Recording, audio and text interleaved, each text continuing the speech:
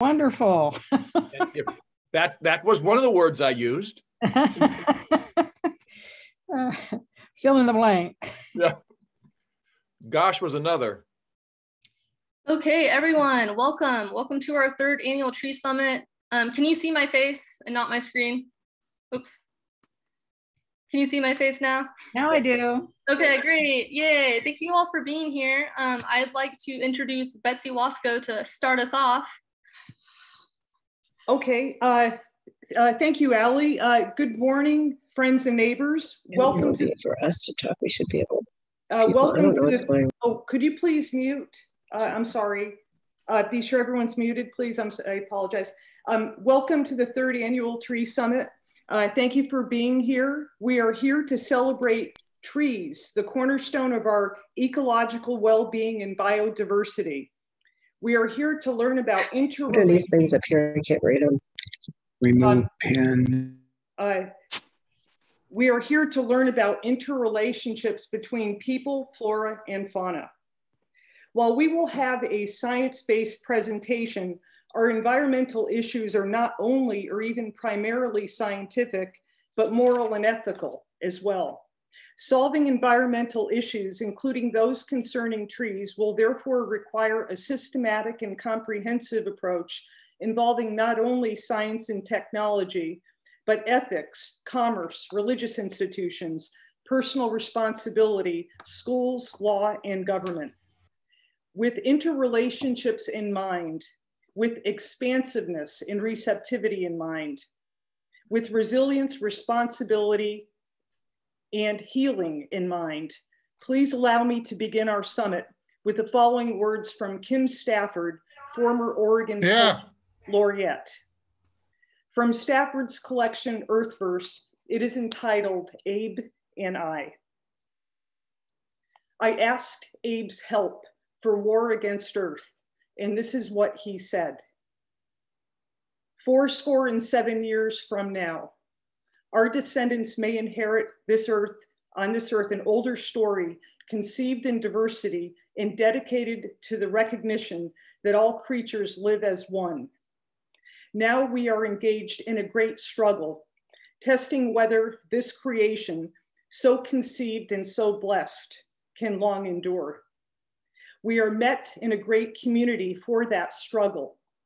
We have come to dedicate a portion of our grief as a final resting place for those creatures who lost their glory, departing this creation. It is fitting and proper that we should do this. In a larger sense, we cannot dedicate, we cannot consecrate, and we cannot hallow this creation.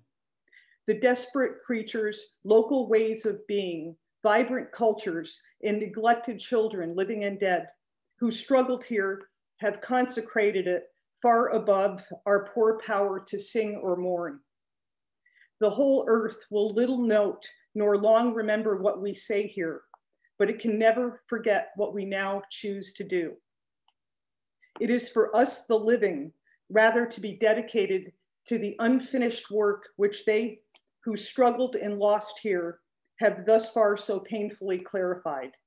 It is rather for us to be here dedicated to the great task remaining before us, that from these tattered beauties we take increased devotion to that cause for which they lost their last full measure of living witness and of song, that we here highly resolve that these lost ones shall not be joined by an endless parade of others, long in splendor, suddenly gone, that this great Mother Earth shall have a new birth and welcome to her own, in that reconciliation of all creatures, by all creatures, for all creatures, shall not perish from the earth. Amen, Mr. Stafford. And now, please welcome Allie Mullen, Oswego Lake Watershed Council Education and Outreach Coordinator. Hey there, can you hear me okay?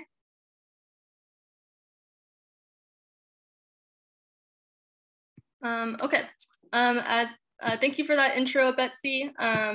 As she said, I am the Community Outreach Specialist for Oswego Lake Watershed Council. Jack, thank you for sharing my screen. I'm just gonna pause a second for.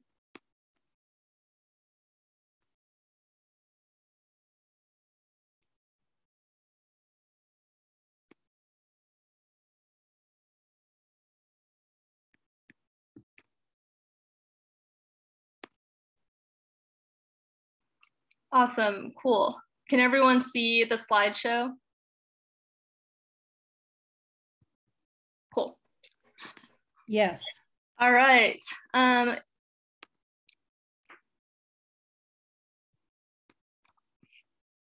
So before I get started on this quick community recap, I just want to thank Clackamas Soil and Water Conservation District for providing the grant funding to make this event possible. I have a lot to talk about, but if I'm speaking too quickly, please let me know. Jack, you can go to the next slide and the next one. So our soil is an often unappreciated aspect of the urban forest, and it doesn't get a ton of attention in education. So this year, our Watershed Council adopted the Soil Your Undies project as a way of exploring and demonstrating how soil is absolutely fundamental to life on Earth and an important indicator of health of our urban forests. And as part of Earth Day, we handed out 103 plain white cotton briefs to families in the community, and those undies were then buried in yards and gardens across Lake Oswego. And then 3 months later, the participants dug up their briefs, and over 30 families brought what was left of their undies to our Reveal Your Undies event on July 7th.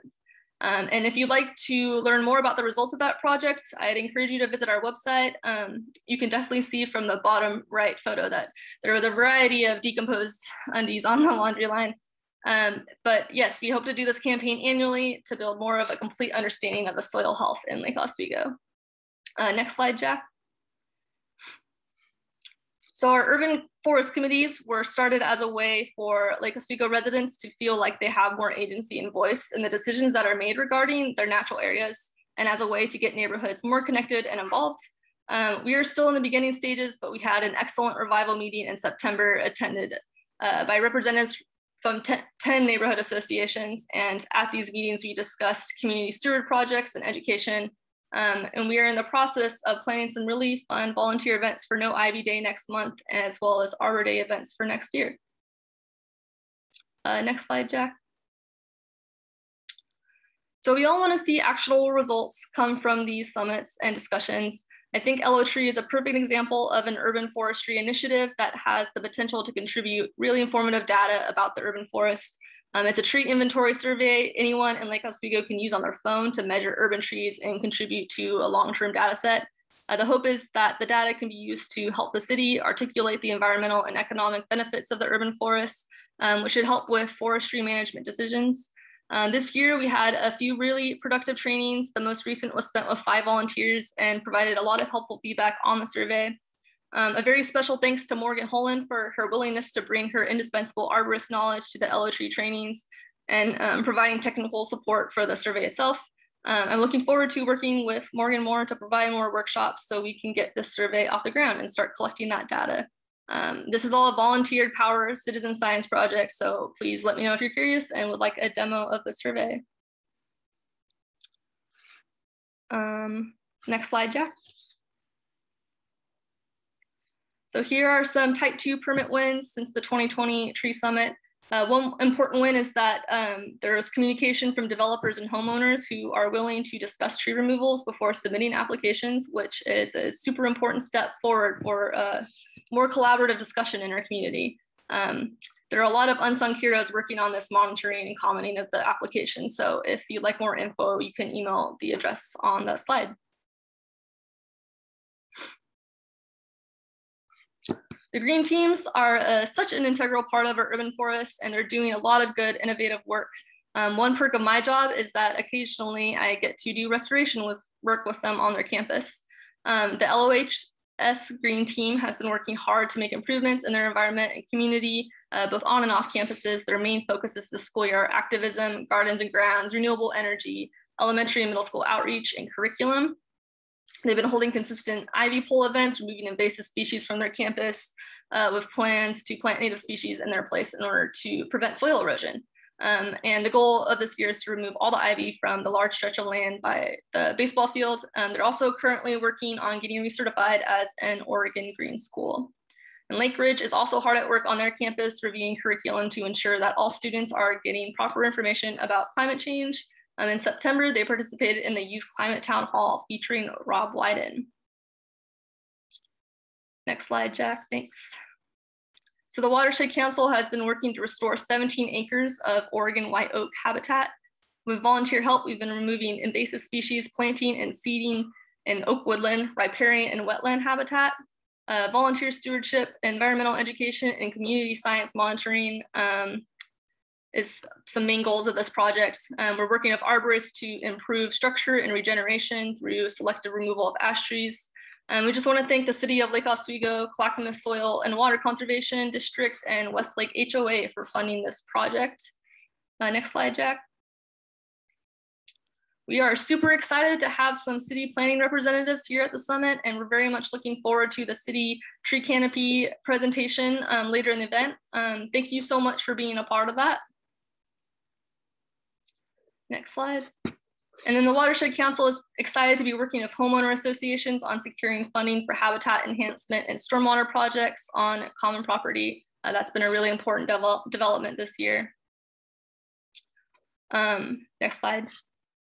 And finally, Oswego Lake Watershed Council and LOSN are both nonprofit organizations that rely on support from community members to do our stewardship and education work. And as we enter the holiday season, we'd really appreciate you considering making a donation to fund our work. You can donate using links on our website, and we'll also drop some links in the chat as well.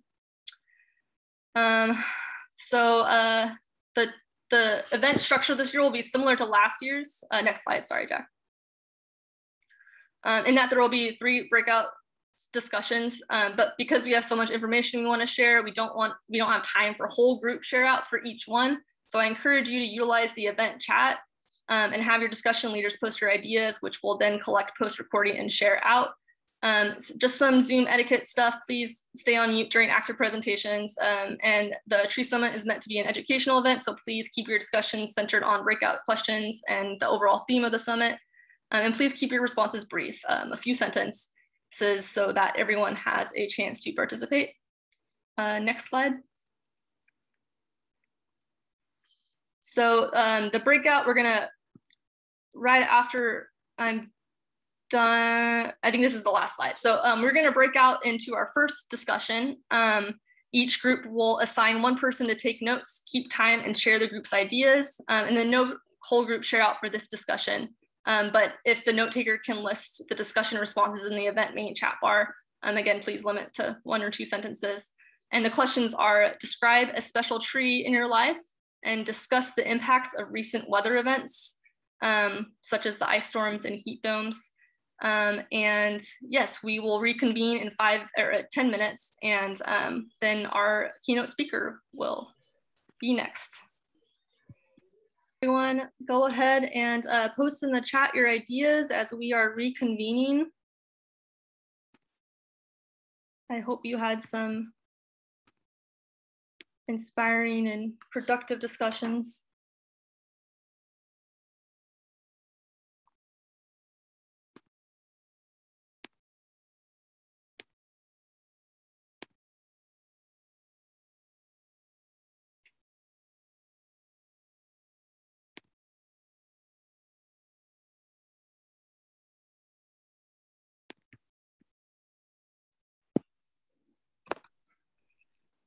All right, so I just want to introduce our keynote speaker, Dr. Christine Buhl.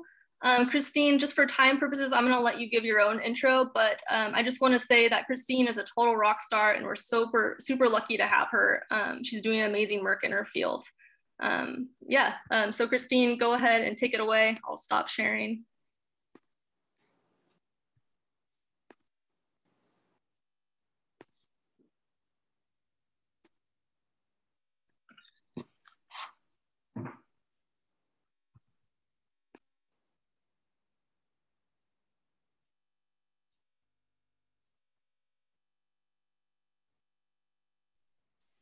Okay, can you see my slides? Yeah. Yes, we can. Great. Okay, I'll go ahead and get started.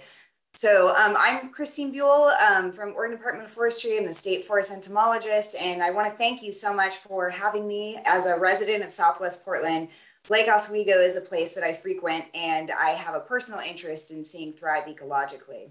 Today, I'm going to be covering a diversity of topics that I see as pressing for your community. So hang in there with me. It's going to be a bit of a wild ride. We're going to span a lot of different topics in the urban and wildland forest interface areas.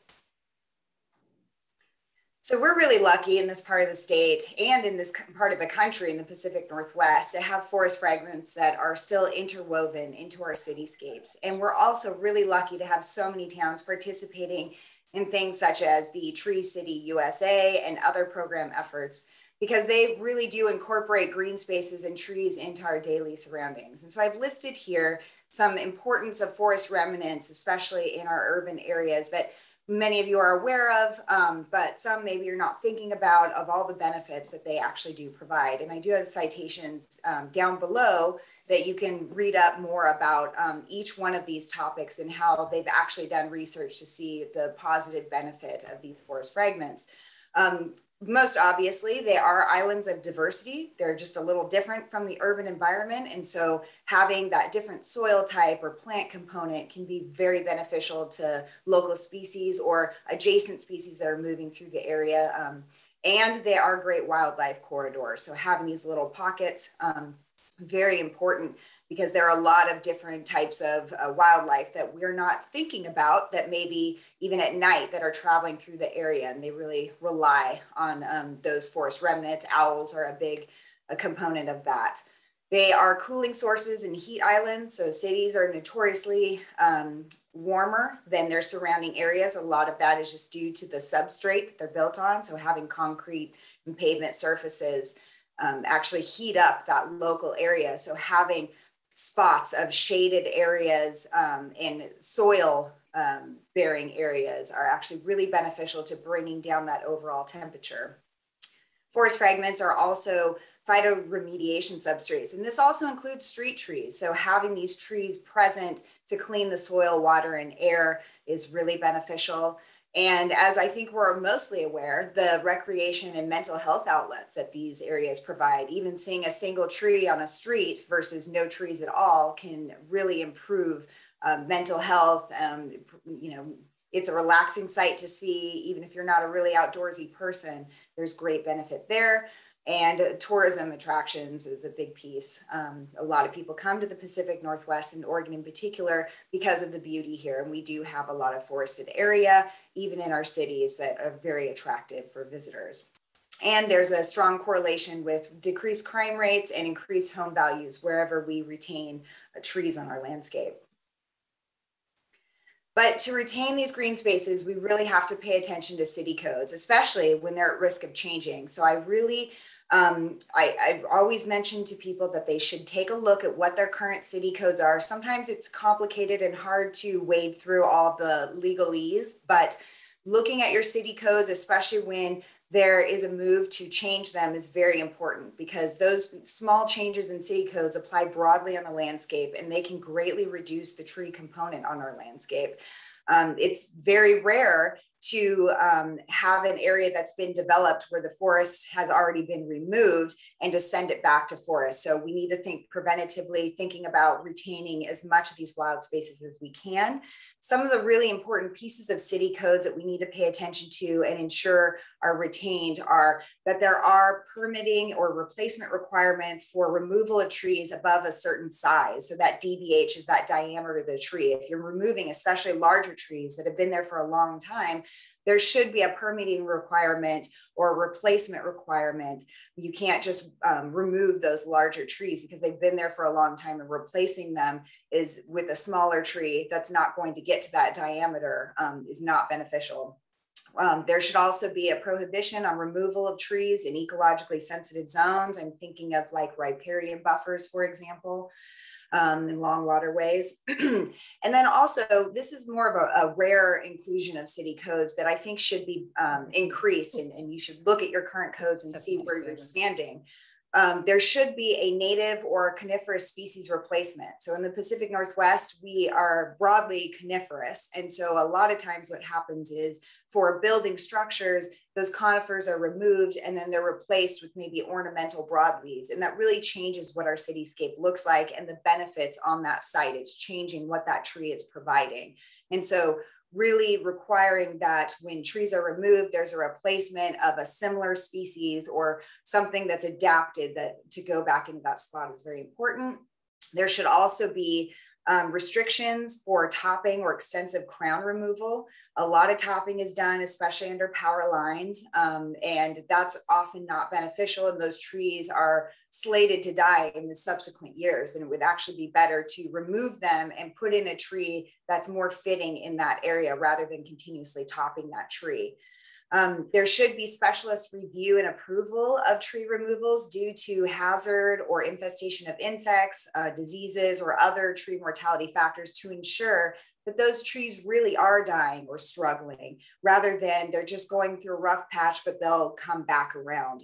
It's very easy for an arborist, for example, to look at a tree and go, well, it's turning a little red, it's probably dead, let's just take it out now, when really that tree has a chance. So it's really important to have a specialist do a thorough review to ensure if that tree can stay where it stands. And I will point you to a really nice guidance document that I saw on the Lake Oswego website, Right Tree, Right Place Guide. So when you are thinking about tree removal, it's very important to think about, well, what could go there next? Often you'll have a replant requirement anyway. And so you'll want to choose the tree that will have the best chance of success. You want to put the right species in the right place that will be climate change adapted for that spot. Otherwise, you might be looking at a replacement in sooner than you were planning because that tree is just not the right species for that spot. So I'm going to jump over to wildfire a little bit. So in terms of preservation of what we have, wildfire seasons have become increasingly virulent in recent years in the West, as we are all aware. Now, wildfire is a natural component of our forest ecosystems, and when it's allowed to run its natural cycle, we want wildfire on our landscape. But there are unnatural circumstances in which it can scar our forests beyond repair, and including our city forests, particularly in the wildland urban interface. Sometimes you'll hear that called the WUI. Wildfire and smoke are literally approaching our doorsteps, as we have been aware in recent years. And I encourage you to think about this in terms of ensuring that your homes are safe by following some simple tips, such as removing dead needles in the summer from your gutters. Because if there's a nearby fire, it can spot over and a flame can land on your gutters and light up your gutters, and there goes the house, even if you have defensible space or area, a buffer area around your home that does not have any vegetation that could possibly catch on fire. If you have it in your gutters, it can still catch on fire. So I would look at starting with the Keep Oregon Green website. That is actually a division of my agency, Oregon Department of Forestry. And there are a lot of useful tips there. So it's always something to keep in the back of your mind. Even though you're not in a wildland area, we're still at risk of wildfire in our urban areas. So what this map is showing you is a highlight of a few of our major fires in history to give you a relative idea of what's happening out there. And this is just a few fires over a long span of time. So historically, we have had fires just as large as we're seeing now, such as the 355,000 acre Tillamook complex of the 1930s that took out a large tract of our forest that was replanted in what we now know as the Tillamook State Forest. But that was dwarfed just this year by the Bootleg fire at 414,000 acres. That is a large area that was burned in a very short period of time relative to the Tillamook complex. The Tillamook complex went on to burn for over a year, whereas the Bootleg took just a couple of months to catch that large area on fire. So that's really scary because we have had large fires in the past, but have they happened as quickly? No. So this is something we are very concerned about. And I also want you to think about the relationship in sizes, because oftentimes we are not thinking about how large these fires are, And so if you remember a few years back in 2017, the Eagle Creek fire in the gorge that sent a lot of smoke into the Portland metro area, and everybody was very concerned about it, but that was a huge fire. And if you drive along the gorge and you see all the trails that are closed, it looks very extensive. It looks huge. that's actually a small fire. That was only 50,000 acres. So relate that to the hundreds of thousands of acres of fire that we regularly have each year. And actually this year, total fires was over 1 million acres. So that is a large area that is getting burned in Oregon. And look at the impact just that small area in the Eagle Creek fire had. Skipped ahead a little too far. So oftentimes when we're thinking about how to manage for wildfire or insect pest risk, we need to do the same thing. So you can basically kill 2 birds with 1 stone, that there are a lot of preventative actions. A lot of times there aren't curative actions. Once these things have already happened, there isn't a lot to undo it or mitigate that damage. So we need to be thinking preventatively. And I know that's hard to do. And sometimes it takes money that we don't want to spend, but we're going to be in a better spot if we think preventatively. So one of the most important things that we need to pay attention to is climate change, which is yielded in continuous and statewide hot droughts that sharply increased from 2011 on and hit a peak in 2015, and now it's exponentially increasing. And so what we're talking about is not record highs in temperature or record lows in precipitation. It's more complicated than that. And this is why people are saying that these are droughts that are unprecedented, because they are very different from records we've had in the past. It's not just high temperatures, it's high temperatures over long periods of time. And when they are occurring in spring, right when trees are waking up and they're most needy for moisture, it's hot and dry. Or when they're going into dormancy in the fall, it's still dry. That's very stressful for a tree. And our precipitation has become very low and also inconsistent. So we might get a huge dump of snow as we did last winter, but it doesn't stick around. It melts off within a few days or a week. That's not enough time. We need that long winter snow, especially in our mountains, to recharge waterways. So it's becoming more inconsistent. We're also seeing more catastrophic storms because that inconsistent temperature flux has happened, where, for example, the heat scorch that I'll get into happened very quickly. So take a look at this map. This is from October through September in 2021. On the left, it's temperature statewide, and this is an average for that year period. So it's not what happened month to month. So if I were to show you just August, most of the state would be orange or red, which is really, really hot. But this is just an average over the course of a year. So it includes our cooler and warmer, or cooler and more moist time periods, and it kind of mellows it out. But as you can see, most of the state is still orange, which is much above average temperature. To the right, it's precipitation. And again, much of the state is yellow or orange, which is below normal or much below normal. And the red is record driest in the state. So this is a really scary prospect, that this is kind of the new normal that we're looking at. So I really encourage you to access the web link that I have below that's shortened so it's easier to remember. So the Oregon Water Resources Department produces a great document that you can subscribe to and get in your email every month that gives you a really nice breakdown with some nice visuals of a summary of where we're at in terms of temperature and precipitation, so that we are really aware of what's actually happening out there, rather than kind of going by how we feel things are going. It's easy for us to become accustomed to a hotter, drier fall, for example, and think that, oh, well, this year it's a little bit cooler, it's a little bit more moist, when really we're not where we should have been maybe 10 years ago. So looking at this summary email will kind of get you up to speed on where we're really at, and there are predictions. So it will predict out, I think, the next 3 weeks, what temperature and precipitation is looking like. They average it for the whole state, and then they also break it down by region. It's a really, really nice document that's put out every month. It's short, it's easy to read. It's just a nice way to read the first few paragraphs and get up to speed on what's really happening out there. And then you can think of what to expect in terms of how your trees are going to be doing.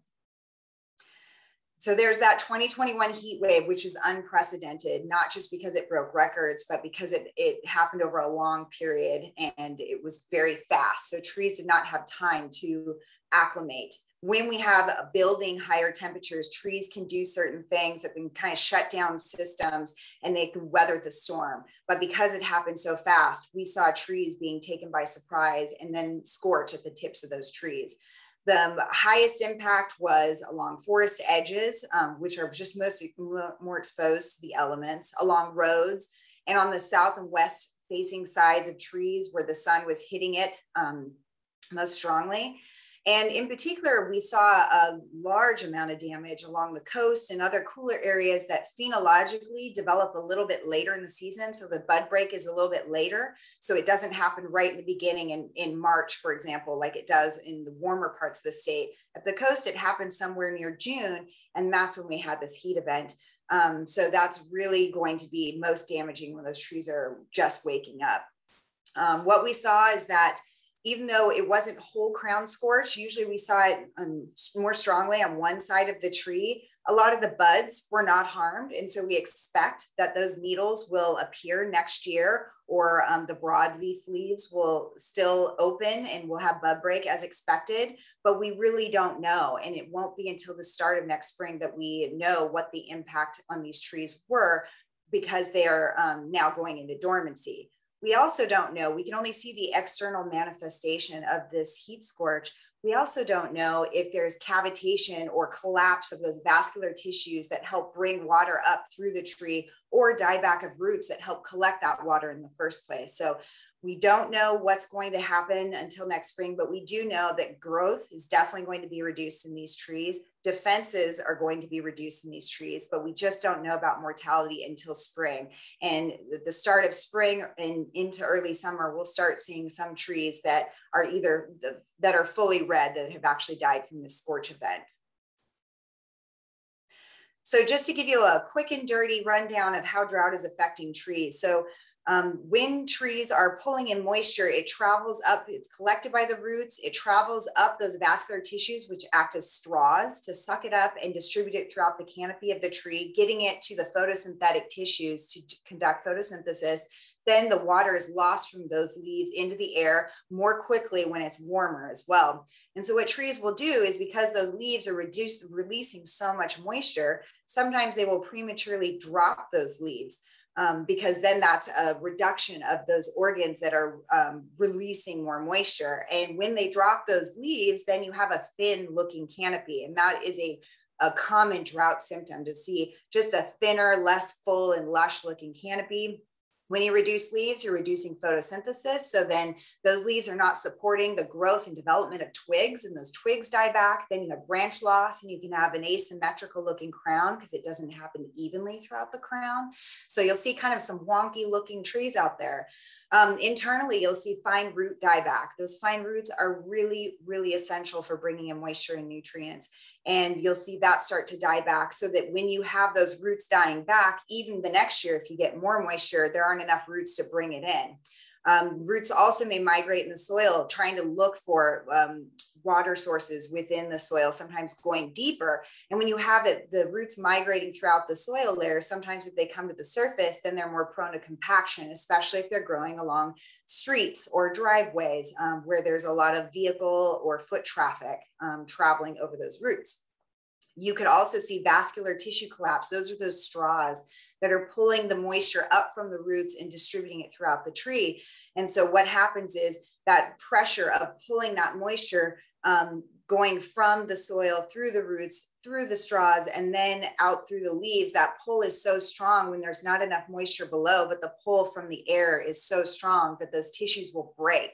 And so when these tissues are lost, the roots and the vascular tissues, it takes a long time and a lot of resources to rebuild them. It takes more than a span of a year. It could take multiple years. That's why sometimes we see trees die from drought damage that happened 2-3 years in the past, because those trees are limping along with the tissues they have and then realizing they just don't have enough to support the tree.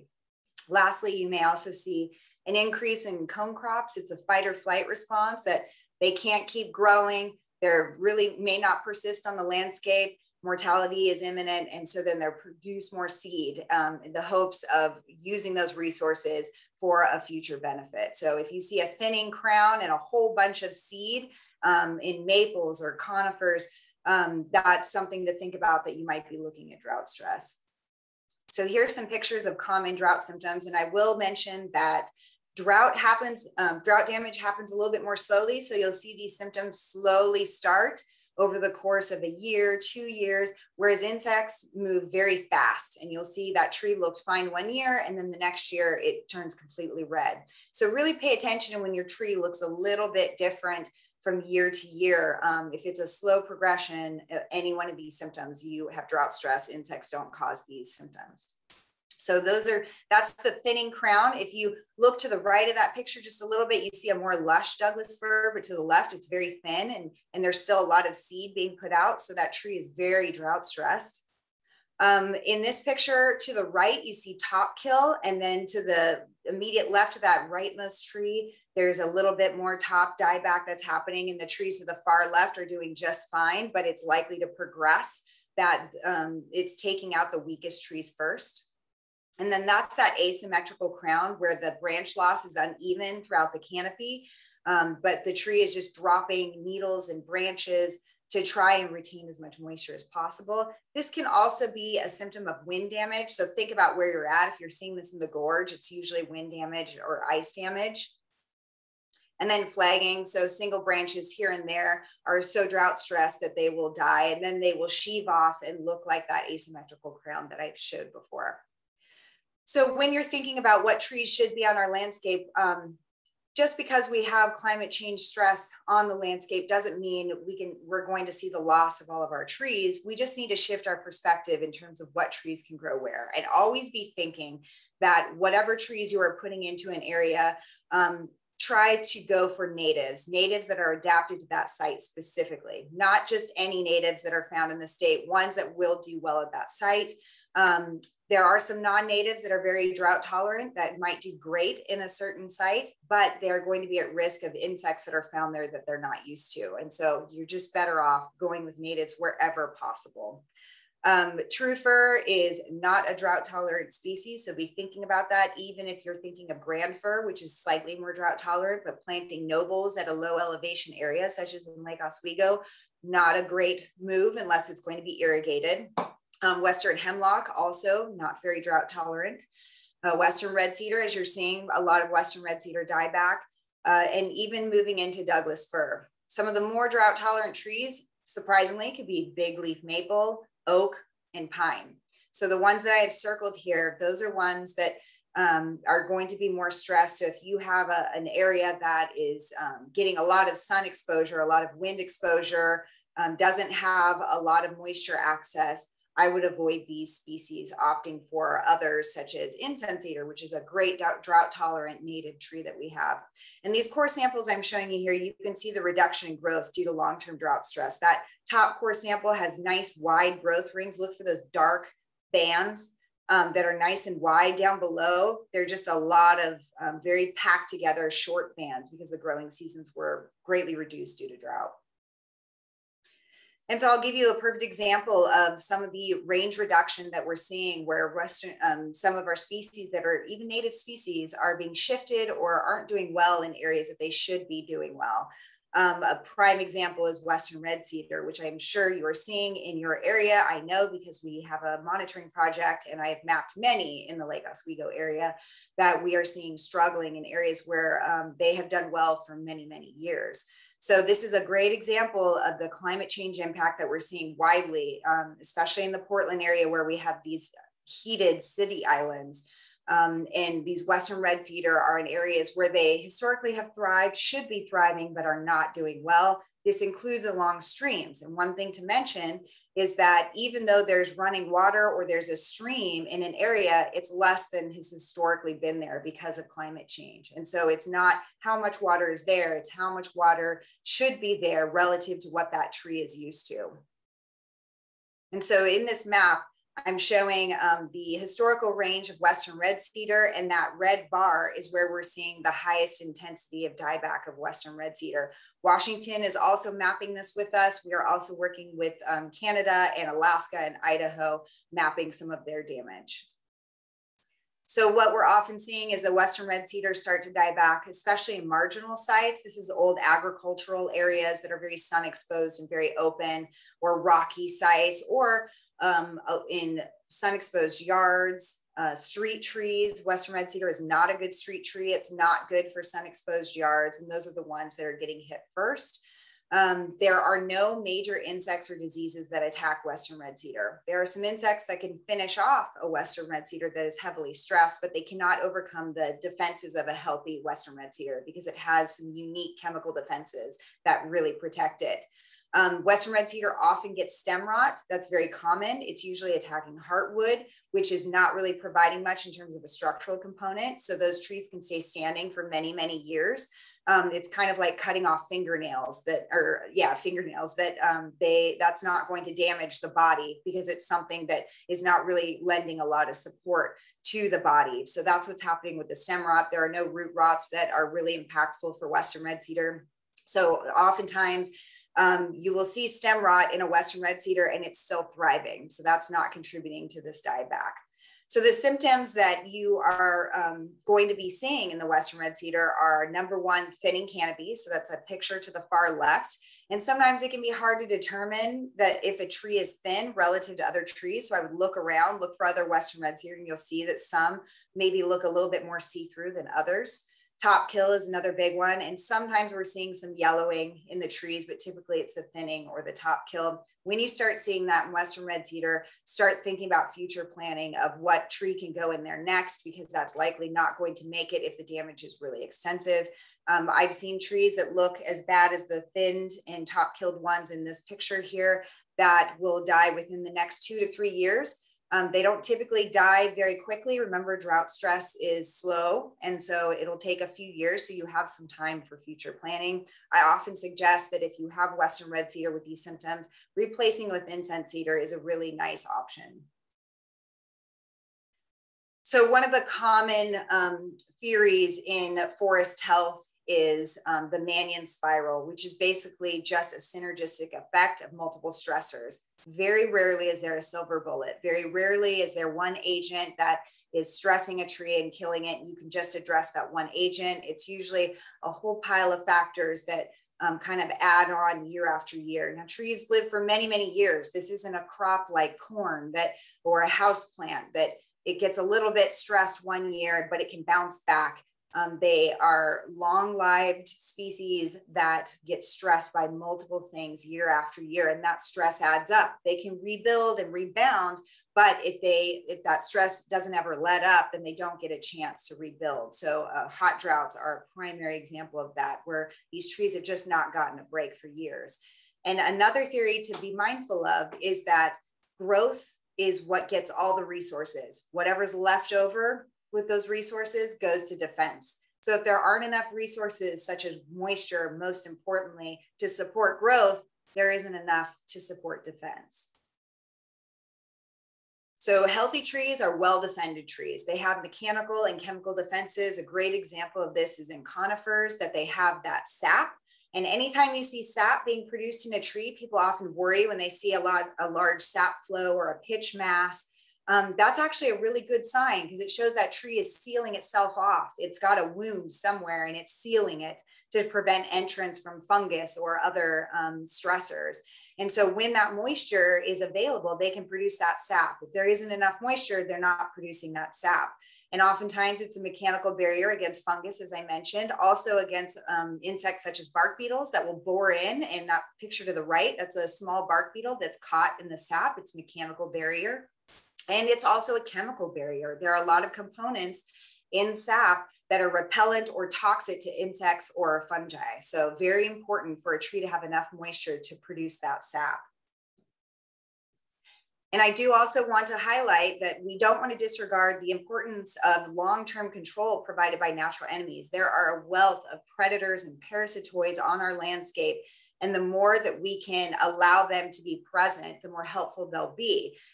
It's very common to see an insect pest and then want to immediately treat it with insecticide. Most of our insecticides are broad spectrum, and they can impact these natural enemies you're not thinking of. They're very tiny little wasps that are great parasitoids that can kill these pests that we have in our landscape, but we don't see them because they're so tiny, but they are heavily impacted by pesticide use. So one of the things that we need to be aware of is really reading labels and looking at what kind of product we're using, if we are going to be using a product. How broad spectrum is it? Does it have a list of a lot of different types of insects that it impacts? If so, you might want to think of a different option. Also, providing refugia is really important. These beneficial natural enemies really need areas to live and thrive. So maybe don't sanitize the site. Don't remove what you might view as a few weeds here and there. If they're native and not invasive, you might just want to let this little patch of grass or this little patch of dandelions go, because it's actually an area where some of these natural enemies can reside. So as I've mentioned, there are a lot of things that can set the stage to stress trees and then allow insects to come in. And so I heavily covered hot droughts. That's a big one. Wildfires, storm damage, anything that's damaging the tree, it's reducing its ability to defend itself. The lack of natural controls due to invasive species that come in and we don't have native predators that are going after them. Pesticide drift impacting those natural enemies, or even mild winters, as we saw. Spruce aphid was attacking Sitka spruce a couple years ago along the North Coast in particular. We saw these browning spruce, that's spruce aphid, a non-native insect that's been established here for decades, but because we had really mild winter, it didn't knock their populations back. And then some insects just have cyclical biology where they just, after, every 5 to 10 years, they might have an increase in their populations. And what's typical with those scenarios is that the populations will crash on their own, and we typically don't need to worry about them. We just kind of need to hang in there for a year or two. So here are some general management tips that are really important to keep in mind for addressing any sort of damage, whether it's wildfire, climate change, insects, diseases. Number one is, I keep saying, plant the right species and cultivar in the right place. Really be aware of what are the requirements of this type of tree and planting it appropriately, giving it the best chance for success. Always opt for site appropriate natives. Even though there are non-natives that might do well in a site, be thinking that there are a lot of different components that could stress them that wouldn't stress a native variety. Provide adequate spacing and reduce competition, especially from invasive plants, grasses, etc. Give those trees as much room as possible to collect enough moisture and no competition from other species that might be collecting that or stealing that moisture from them. Plan for climate change, especially on marginal sites, by maybe increasing that spacing a little bit more or opting for species that do really well on drier sites. And if you are going to irrigate consistently, long, deep soaks. The analogy I like to use is that as a human, we cannot drink all the water we need on Monday and then call it good for the rest of the week. Neither can trees. They need a long, deep soak. Sprinklers are not going to do it. That works for grass. It does not work for really tall trees. So if you are going to irrigate, really look into how much moisture is going to be needed for really large trees. Sometimes you just need to do one really heavy soak, maybe once a month if we have a very hot summer. But remember, if you're doing that, it needs to be consistent. So if you do it 1 month and you don't do it the next month, you're going to send that tree right back into drought stress. Probably more important than irrigation, because most of us cannot irrigate that much, is avoiding fertilization, because fertilization increases growth, therefore increases water requirements. And if you have a tree that's starting to turn yellow, fertilizing is not going to help it. Typically, there's something else stressing that tree. Remove struggling trees because those are just stealing water from your healthier trees that can stay on that site. And then preventing mechanical damage from construction and roads, really being mindful that this is a tree with a large root system right under where that equipment is moving over. So being very mindful, sometimes setting up a gate as a buffer at a distance away from that tree is really helpful. A lot of construction firms do that, but sometimes the gate is a little too close in that drip line of the tree. It needs to be a little further out. You can remove current infestations if you actually do have an insect infestation, for example, but it's really hard to stay ahead of it. And there are other pests that will keep coming in from adjacent areas, because what's happening is that tree is stressed and it's telling those insects to come on in. And so they're going to still be there on site. A lot of what we call pests are actually native and present on the landscape widely. And then, as I mentioned, encourage natural enemies where at all possible. That is our best form of long-term pest control. So I'm not going to get into too many insect issues here. There are too many to number, but really we only have a handful that are pests, and I'll talk about some of those situations. But bark beetles are the ones that I get the most calls about. They are very tiny, as you can see in this picture, the head of a matchstick. They're very small, but they can be eruptive and they're opportunistic. They're very, very good at detecting when trees are stressed, and they will go to those trees and then they will send out attractive pheromones to other members of their species to bring them in. And when you have that power in numbers, you can overcome the tree's defenses, only if it's a bit stressed. And then they build and build, and then they send out a repellent pheromone that says, no more vacancy, we don't have enough resources for you. And they can actually keep their populations the way they are, rather than kind of eating themselves out of house and home. What these insects do is they don't get into the wood. They just get right under the bark, and they are girdling the tree by cutting back and forth along those vascular tissues. Those are those straws that bring in moisture, and they're creating their populations in those galleries. They also can vector fungus that can clog those vascular tissues, therefore hastening tree death. And these insects can move very quickly. So as I mentioned, drought symptoms typically occur over a year, 2, 3 years, but bark beetles, once they move in en masse, they can kill a tree within a year, and that's quite typical. And all of the bark beetle pests that we contend with are native, and they're present on the landscape widely. It's just when you have a glut of stressed trees that they can build up. And as I mentioned, they can detect stressed trees quite easily. And when that tree is stressed, especially moisture stress, it has reduced sap, and sap is the main barrier to prevent bark beetle entry. Here's some signs and symptoms of typical bark beetles. So you might see thin pitch streams, not a large pitch mass, just a thin pitch stream, or little plugs, or little tiny masses. They're called pitch tubes, and that's typically on pine. That's when a beetle is burrowing in and the tree is trying to push it out with sap. So that's an indication. If you see brown frass, it's a sawdust-like material because they're chewing their way through that bark, and it's only going to be brown, not white, because they're not getting into the wood. They kick out that brown frass. That is a prime indication that bark beetles are in a tree. If you have a pile of frass here and there, maybe 1 or 2 on a tree trunk, that's no cause for concern. As I mentioned, these bark beetles are native, widely present on the landscape. They should be there, and they 1 or 2 here or there are not going to kill a tree. But if you have a mass of them, such as in this picture, where just in this small section of log, you see multiple piles of frass, that is something that is more concerning. If you were to peel back the bark, you would see these galleries are actually quite beautiful, and each bark beetle species makes a very specific pattern, and they'll make that same blueprint pattern over and over again.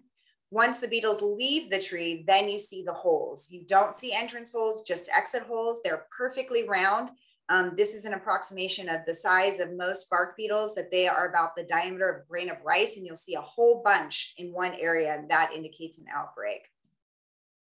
And then you may see fungal stains, but I wouldn't rely on that as much because there are many different fungal stains that some are actually going to indicate bark beetles and some are not. This is just one example where it grows in rays across the rings. And then you'll see a red crown, and that occurs within the first year. Sometimes the first top third dies immediately. It's not a slow progression. It's immediately that top third is red, and then the rest of the tree will turn red, sometimes within the same season. So the process is that the beetles get into the trees, they kick out that sawdust. You'll see the sawdust, you may see some pitching. And then if you peel the bark back, you'll see the galleries they're creating and the fungus that they're vectoring. And then once they have left, you'll see those exit holes in the trees. When the tree is red, usually they've been long gone, and they will not come back and keep hitting that tree. Bark beetles like a tree that's still living, albeit stressed, still living, because they need that moisture. Wood borers are the other very common group of insects that I get a lot of calls about that are attacking our trees. They are typically secondary, meaning they are only moving into trees that are heavily stressed, already dead or dying, because they're the first agents of decomposition, and they get into the wood. So you'll see a white frass instead of red frass. And typically they're a lot larger. So you'll see really large exit holes. And again, they're perfectly round or oval because it's just like you took a drill and put it through the tree versus a woodpecker hole that's kind of sloppy around the edges. So this is some example of some wood boring beetles. I get the most calls about these because they look really big or flashy, and a large insect must be killing a tree, right? But typically it's the really tiny ones that we worry about. So I'm going to run through very quickly with my remaining time here some of the common issues that I see, particularly in the Lake Oswego area, to get you thinking about what trees you have on your landscape and what should be there. Most commonly, I see rows of Western red cedar. We like to plant what we call arborvitae, which is Western red cedar. It's just a different cultivar that we term arborvitae, and they have additional names for different cultivars. But we plant these as fence rows. And oftentimes they're in fence rows because they're in a nice big sun exposed yard. That is not what Western red cedar likes. They prefer shade and moisture. And so oftentimes you'll start to see that fence row fail where one tree will turn red, then maybe the next tree and the next tree. And I get calls about their insects killing my trees, and that's not correct. It's a hot drought that's killing the tree because of the conditions that we have, or just because it's being planted in an area that that species does not like over the long term.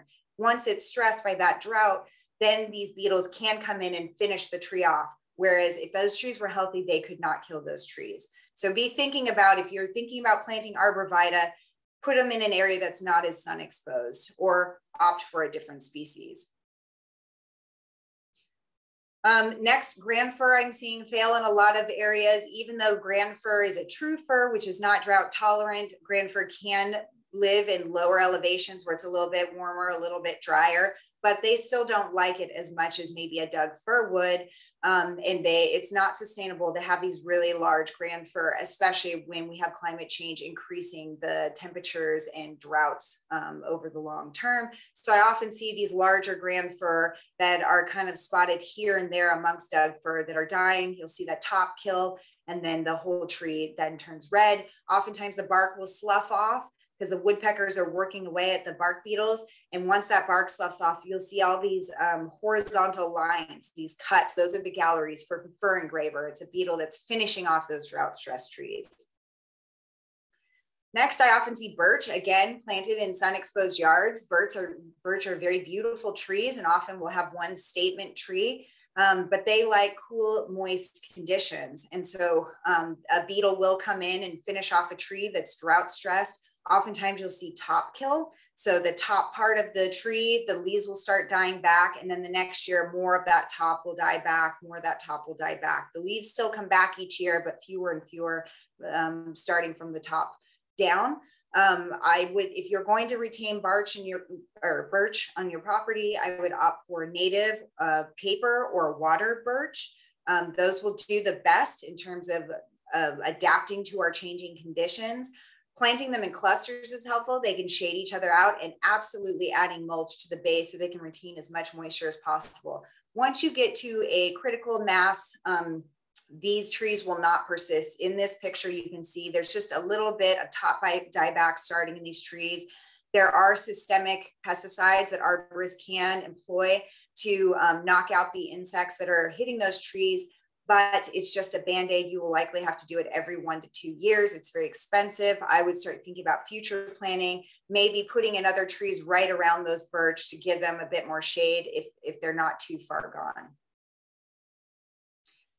Douglas fir, even though it's only a moderately drought tolerant tree, we are in very droughted times. And so be thinking about where you're placing Douglas fir. Again, place it with some other trees around it. This cemetery had a very nice big sun exposed area, and this Doug fir was really struggling. That's drought stress with that asymmetrical crown. Avoid rocky soils, sun exposed, or edge habitat. This is not a great street tree, for example. And then there are beetles that can get into these trees, especially if there's blowdown damage. There is a repellent, MCH, that works very well, that keeps the beetles out of the tree. If you want to learn more about that, you can contact me or look at our Forest Health website. And that's that product. You just staple it onto the tree. I think this is the last one about the common issues, and pine is a big one. I often see Scots and Mugo pine planted ornamentally. It's not native, doesn't do great here. It can for a time, but it does tend to struggle, especially if it's drought stressed, even though it is a pine. And oftentimes, if you have cut some limbs off, you might see these large pitch masses from this insect called Sequoia pitch moth, which does not actually kill the tree. It's just an aesthetic pest. And these pitch masses will occur year after year, and it's kind of unsightly, but the tree will persist. more pressing, there's a bark beetle called Ips that will get into the tree. And you know your pine is struggling if you see the top third starting to turn red. The last topic I'll touch on today is bees in our forests and in our urban trees. So trees actually provide often overlooked habitat for our native bees. We have many, many bees in the Pacific Northwest, and there are a lot of forage plants and bare soil and nesting materials for these bees because they often will nest in the ground or in debris such as stumps or any woody material where they can carve out some cavities. We have over 600 species of bees in Oregon alone, and this is a smattering of pictures that we've collected across the state of our native bees. Some are very beautiful, very eye-catching. There's a lot of variety out there. And we have so much forest habitat. Almost half of our acreage in Oregon is forested, and this is great habitat for bees and great corridors for bees to travel. And this includes in our urban areas. So there are a lot of different plants that do provide the nectar sources that these bees require. Most of our trees are conifers and wind pollinated and do not require bees. Bees will still visit them for resins for their nests occasionally. Maples are a huge beneficial pollen provider and nectar provider because they are an early season flowering tree. And if you pay attention to this coming spring, when you start seeing your vine maples starting to break bud and then the flowers will start coming out, you will definitely see bees. If you just stick around and look at a tree for a few minutes, you'll see some bees visiting those flowers, a very important early season nectar source. And as I mentioned, most of our bees nest in the ground or in cavities. That's something we don't think of. We always think about honeybees, which are not native, and they are housed in these hives that we actually manage for. These bees are typically free living. They live singly. They don't have a large colony, and they will just make little holes in the ground. Oftentimes we look at them and think they're flies, but they're actually bees, and they're just widely present on our landscape. Ways that you can enhance habitat for these bees are to group plants with similar flower shapes to provide a strong signal, because a bee will like to work the same type of flower and just visit the next and next and next. And then creating a large swath of plants that they can feed from rather than just scattering seed widely, just make the one-stop shopping for them. Planting native flowering plants with a long flowering window. We want something flowering spring through summer. And then planting these plants in areas where maybe forgotten areas, along fences, in the back corner of our yard, wherever we can plug in pollinator plants, that's going to be useful for them. Leaving some areas with exposed soil for ground nesters, leaving some nesting materials such as pithy stems, and then removing aggressive or invasive plants that outcompete or reduce native forage plant diversity. Here are some ways that you can get involved with some things that are going on in your community. That's the drought damage survey, looking at where you see drought damage on your landscape. You can report it at this website. And then joining the Oregon Bee Atlas, mapping and monitoring some of our native bees that are present on our landscape. And the last resources I'll give you is our forest health page that we have a lot of informational fact sheets and contacts for our staff if you have questions for us. And there are many foresters also statewide that can provide help for if you have a larger stand of trees. And with that, I will open it up for questions if we have time, and I'll send it over to Allie. Yeah, thank you so much, Christine. That's a lot of helpful information to unpack. So we will be having a 5-minute Q&A. I know that's not a lot of time, but you can post in the chat your questions, and we will consolidate all the unanswered questions and answer them in post-event communications. So yes, you can post your questions in the chat, or you can raise your hand and I'll call on you. Yeah, and any questions that are in the chat, I will be monitoring and answering those during this meeting. So if you have not put a question in the chat, please do raise your hand, and I'll answer it now verbally. I see Cheryl. Cheryl, you're on mute. The incense cedar, you mentioned incense cedar as being a pretty good tree to grow here. When you plant an incense cedar, can they be planted just like a single tree, or do they have to be planted in a group of trees? And do they hold up under the sun, or do they have to have shade? Yes, so incense cedar likes sun, and they can be planted singly. They do great in a sun exposed lot. But remember, incense, as with any other tree, Give it enough water the first and second years.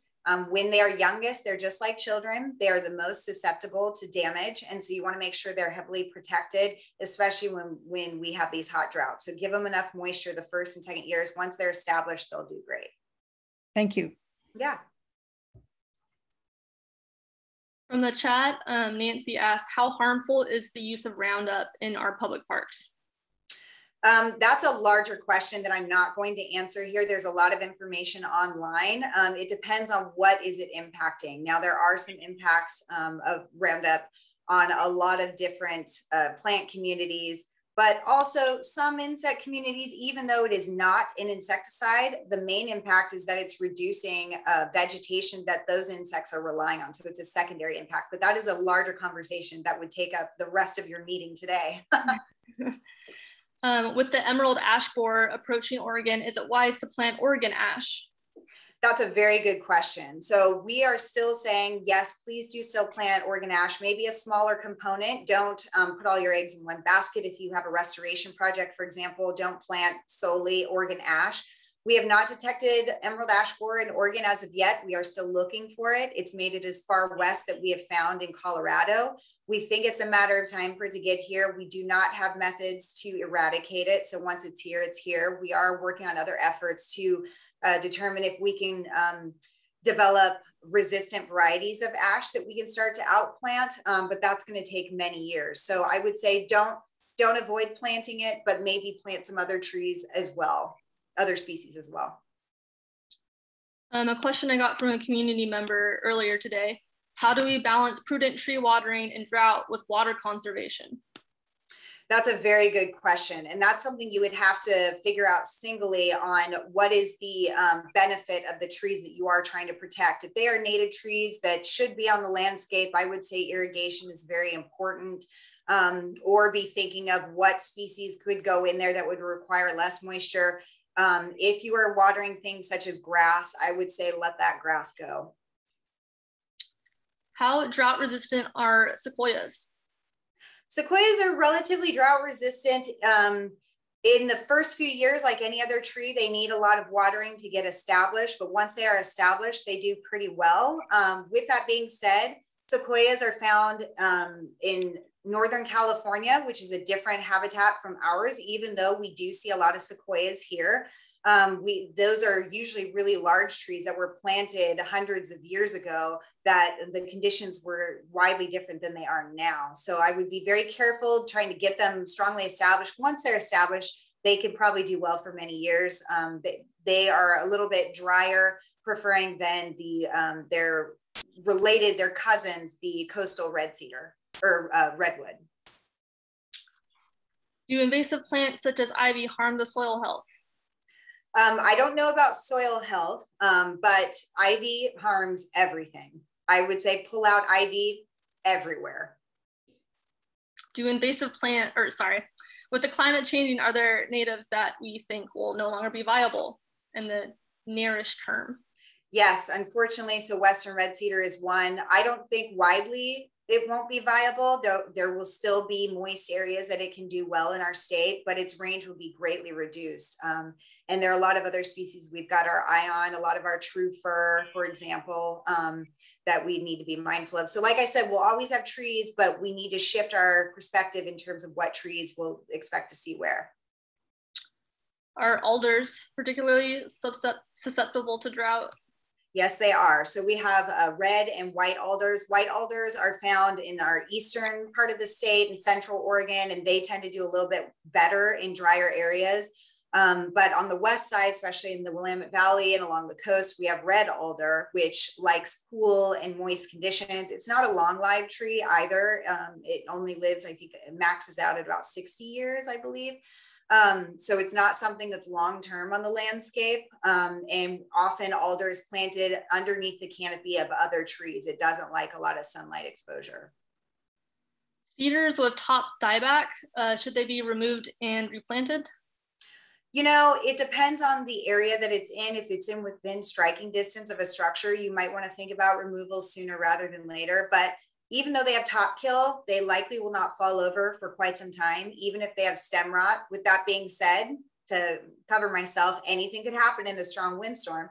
But if it were my tree, I would let it stand, see if it could ride it through. But if that top kill extends to, typically the rule of thumb, if it's 50% or more top kill, it's probably not going to make it. And you should think about removal and replacement.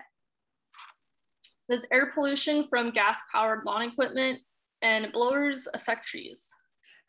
Directly, it could, right at the point source, but more so it's the collective damage that we're all doing by all running this equipment in terms of global warming and climate change. And so be very mindful about what equipment you're using, how necessary is it, but realizing that's kind of a drop in the ocean. We would all have to get on board with being more responsible.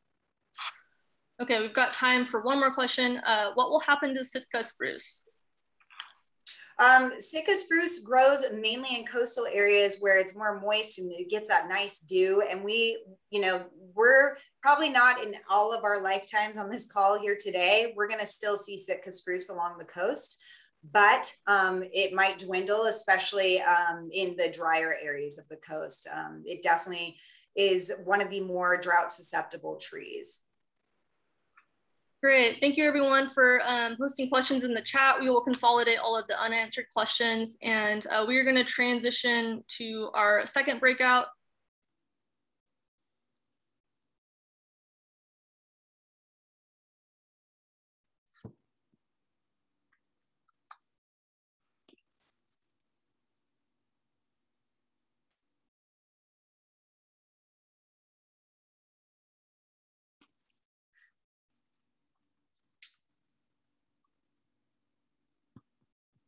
All right, everyone, as everyone's making their way back.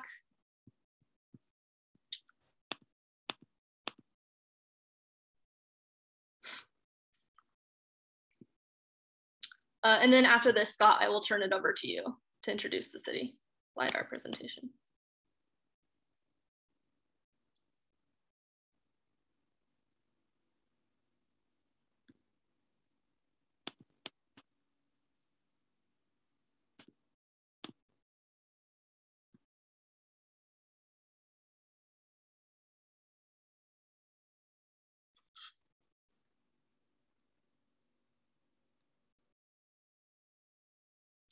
Okay, welcome back everyone. So now we'll do our whole group share out. Who would like to start? We'll try to make it through all of our groups in 5 minutes. So it's gonna be a little rapid fire. I'll start. Thank you, Betsy. Okay, sure. Be mindful of species that are most likely to thrive when one is introducing new plants in an environment. Get active in one's church. And the green team at the United Church of Christ is doing some excellent work monitoring the carbon in soil.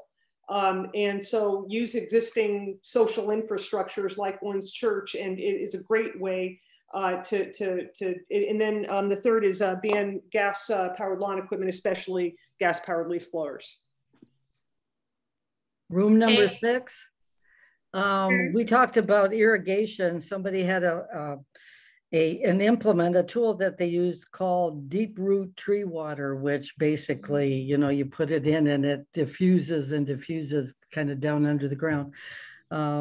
So we mostly talked about if we've got a healthy tree that it is important to irrigate. Thank you, Sharon. Yeah, room 10. We talked about one thing that we learned was that insecticides can actually impact the good insects to keep infestations down. That the selection of drought-resistant trees is important, and that we should be mindful of wildfire danger and try to figure out the most ecologically friendly way of quote unquote thinning or taking care of our forests, because we know now that we can't just leave them alone. On the other hand, we can't go and clear cut them. So what do we do?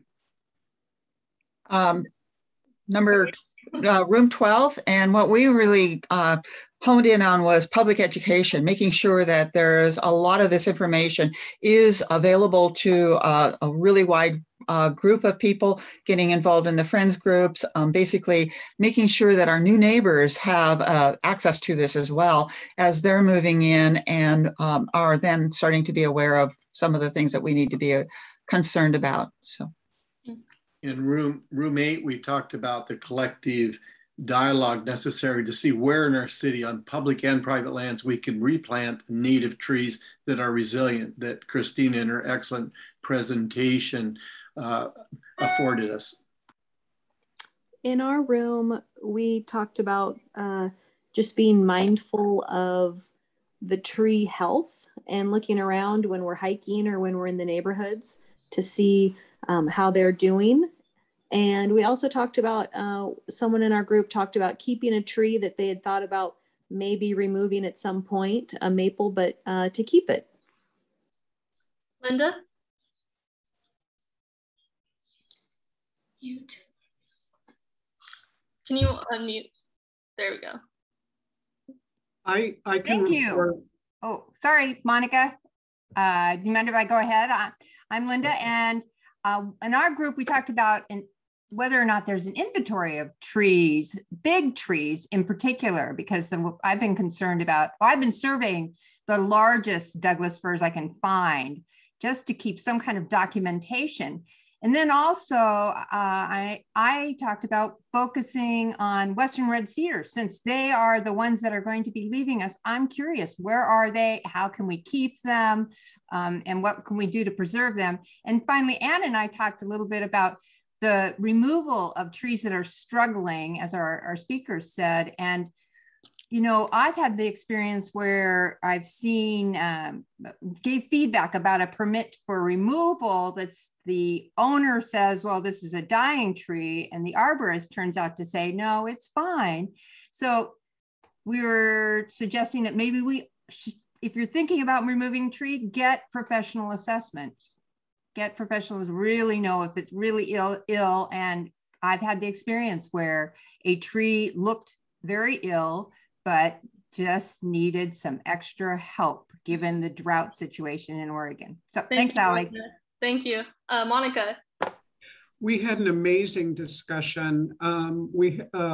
Charles is from Silverton, and Silverton just got Tree City status, and citizens pushed City Council to do this. And of course, they're looking at everything sustainability-wise, but they're looking to recreate some of the things we've done here. I think it'd be wonderful to work with them.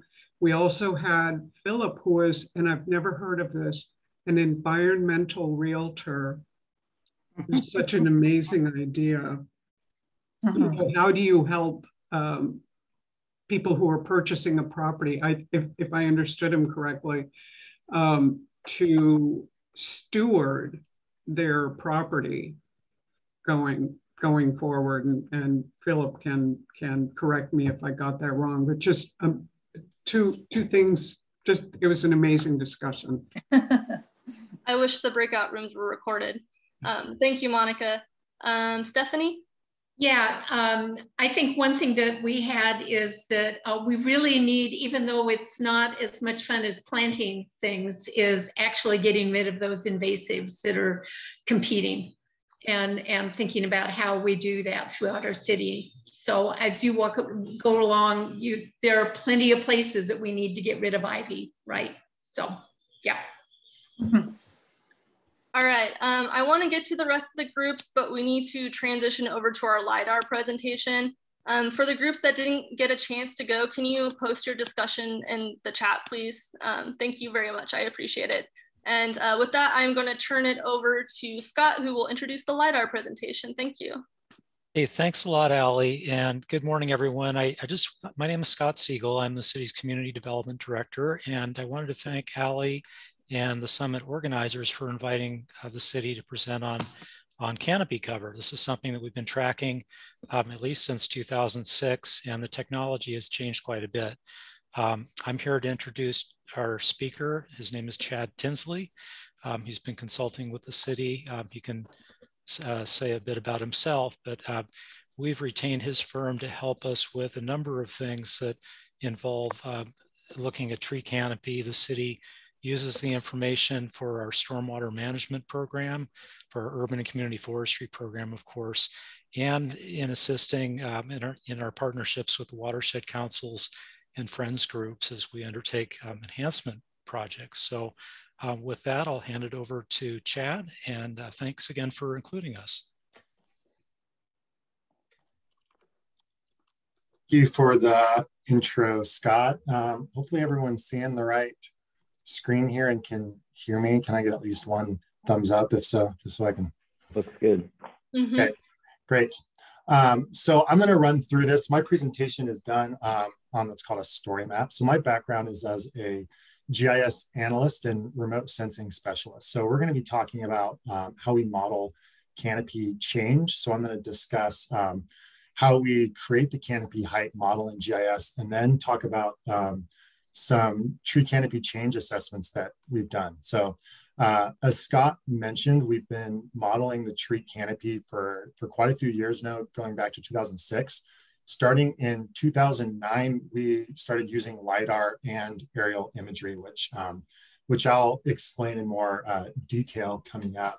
But the canopy height model is a map layer that represents tree canopy location and height, and it's used by the city for different permitting needs and planning purposes, but it also is used to track canopy growth. By doing this, the city can implement different strategies to promote the urban tree canopy and the numerous benefits it provides. We've heard a lot about that in other talks. Some of those are highlighted here in this graphic as well. So first part of the discussion will be talking about how we create this tree canopy height model, what the tree canopy height model is. So this is sort of just a graphic on how it's done, and then I'll get into detail. But we combine aerial imagery and what's called the LiDAR point cloud, which I'll describe, and combine those in GIS to extract a tree canopy height model. So this is just an example look of the aerial imagery sort of near downtown and over to the golf course. So on the left here is what we're used to seeing. So this is the natural imagery made up of red, green, and blue bands. And then on the right, as I scan across, is false color imagery that's created using a near infrared band. So as you can see, the vegetated areas are really jumping out in red here, and are really, it's a great image for distinguishing vegetation from impervious surfaces. You can also take that near infrared band along with the red visible band and create the image on the right here, which is called a normalized digital vegetation index, or NDVI. So it is actually a quantitative measure of vegetation health. So values that are closer to -1 showing up as more red here are typically going to be more impervious surfaces, streets, buildings, that sort of thing. And then the vegetated areas trending towards green here are going to be our healthier vegetation areas. It's cool with something like this because you can even, you know, with the color imagery, you're not going to be able to tell the difference between, say, a fake turf field versus real grass. And then with this, it'll show up completely differently. So quick discussion here on the LiDAR point cloud. I'm going to sort of zoom in on this image. It's really hard to see, but the LiDAR point cloud is captured from a laser scanner that's attached to the aircraft. So this is flown for the metro area every 5 years now since 2009. So we have 2009, 2014, and then the most recent one was done in 2019. So citywide, the point cloud is made up of over 2 billion points. These are all attributed with a classification that the LiDAR provider does. Typically, they'll just distinguish ground points from other points.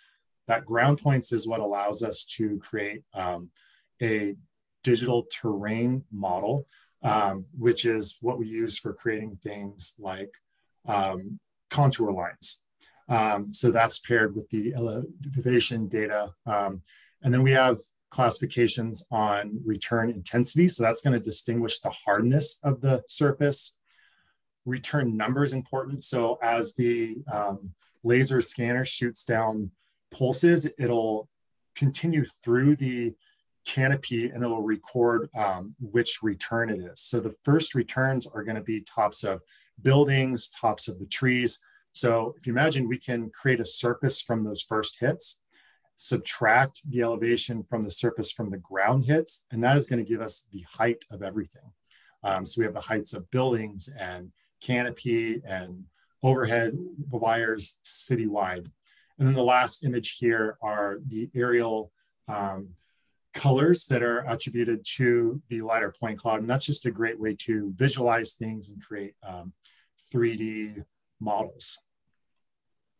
So on the right here is the model that I was describing, where we've taken the first hits from the LiDAR scan and made a surface and subtracted that from the terrain hits. So we now have the height of everything, and I've filtered those.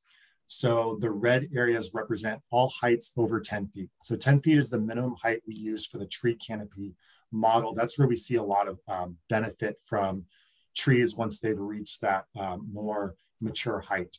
So on the left here, again, we've got our NDVI showing vegetated areas, and then in red here on the right are tall areas.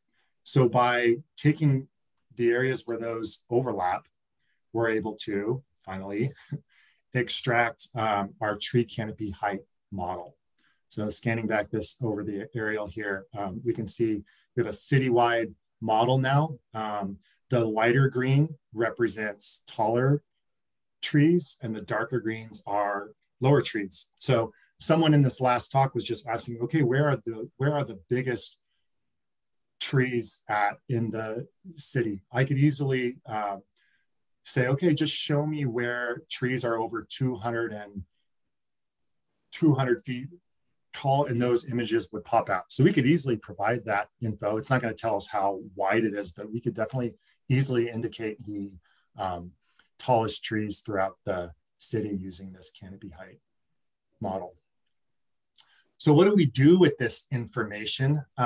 So I created the canopy height models from 2014 data as well as 2019 data so that we could do a canopy change assessment.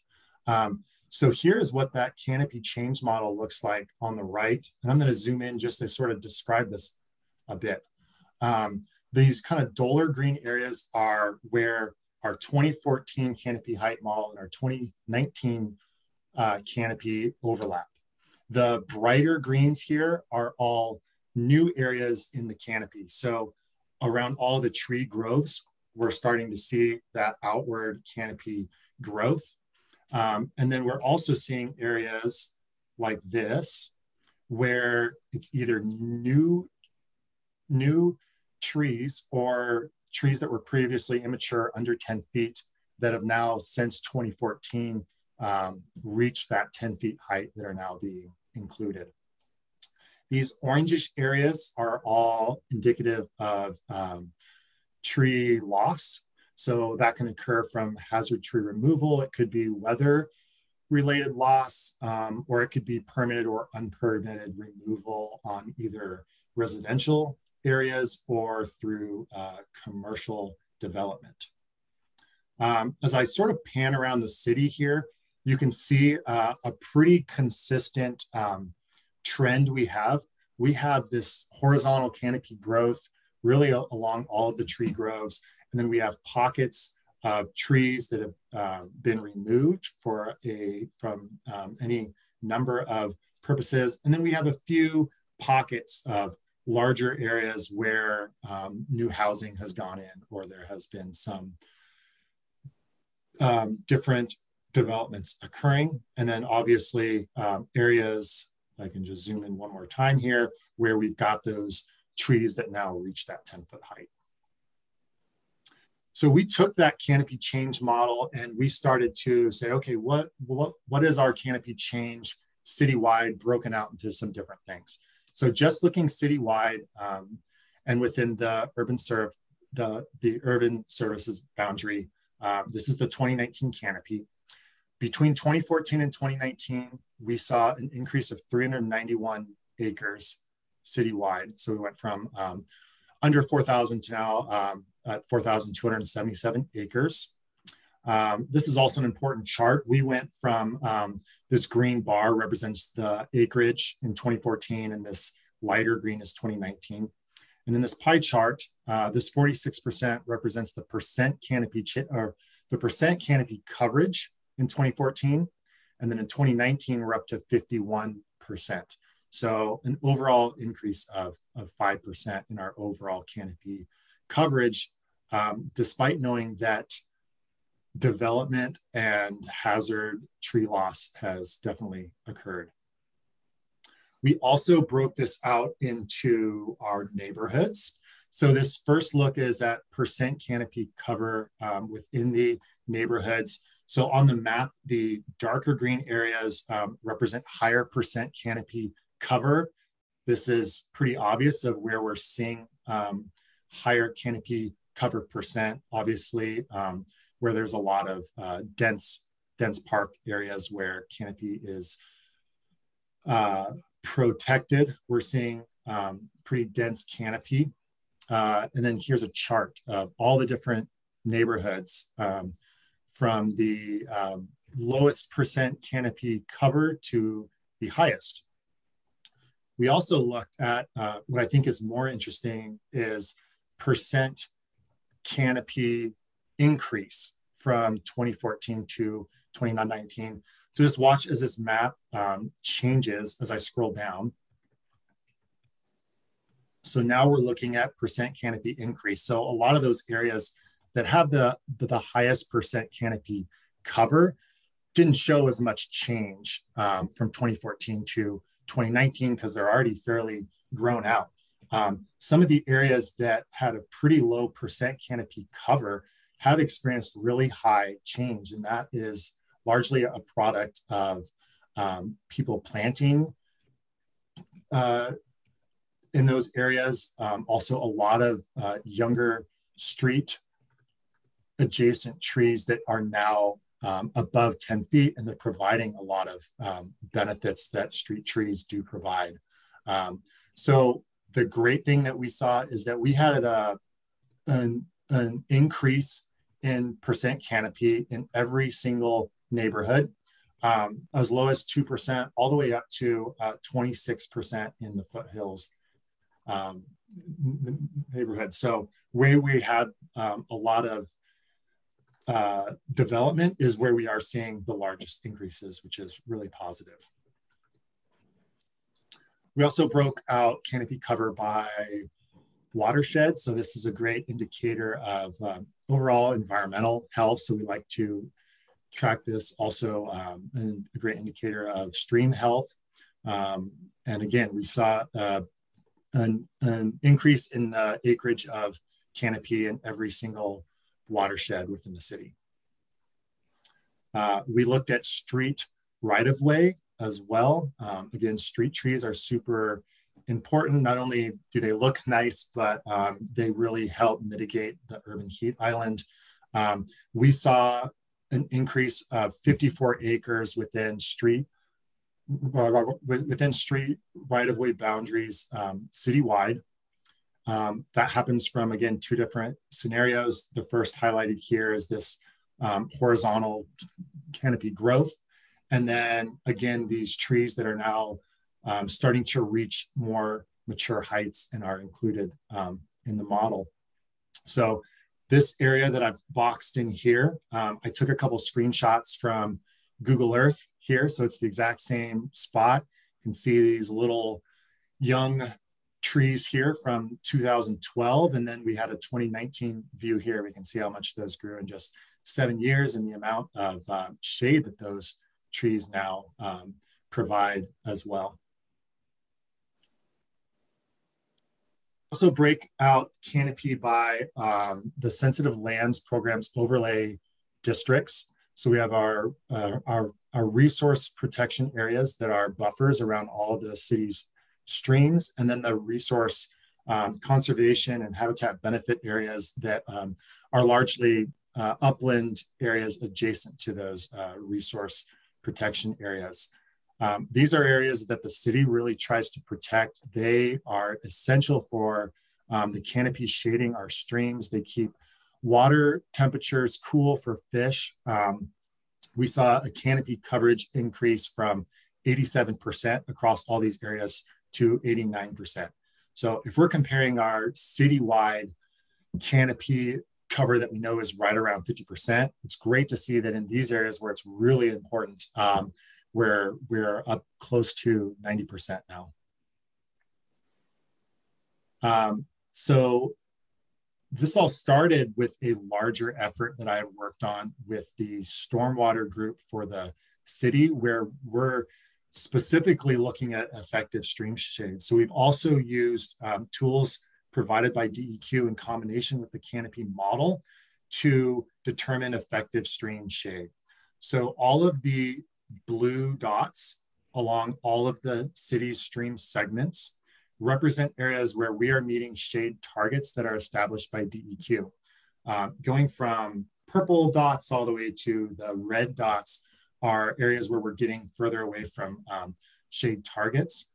What's great is that we have this map now, and when we need to look at potential areas to increase stream shade, we can say, let's focus on this area. This is where we're gonna, this is where we need to start cooling our streams to start seeing some of those benefits, and also meeting permit needs through DEQ. The last area here that we intersected the canopy with are outdoor recreation conservation areas. So this is a map layer that's put together by Portland Metro, and breaks out a couple different types of public sites and other open space type areas. Again, across all of these different categories, we saw an increase in canopy acreage, except in the golf courses in the city. And I'm actually going to highlight in to Oswego Lake Country Club here. Again, this is that same change model. So all these kind of orangish areas are where we had trees in 2014 that are no longer there in 2019. So this shows there were a lot of trees that were in poor condition, or they were assessed as hazards and removed sometime between 2014 and 2019. I do like to pan down here and also look at the public course down here, Lake Oswego Golf Course. Almost no tree removal on that course, and we did see a net gain in percent canopy within that course. We also like to focus in on our parks, of course. We saw a total increase of 14 acres across the city and park. So that's largely due to a lot of efforts by the city and other groups that have preserved the canopy that's there, and also tried to add to that through a lot of different efforts. So that is pretty much the end for me.